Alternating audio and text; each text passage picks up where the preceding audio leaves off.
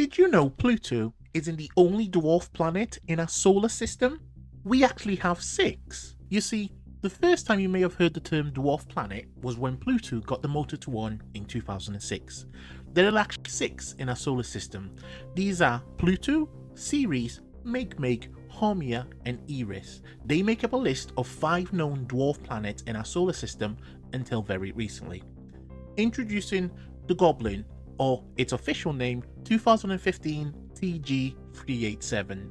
This dwarf planet was first observed in 2015 by astronomers and measures roughly around 200 miles in diameter.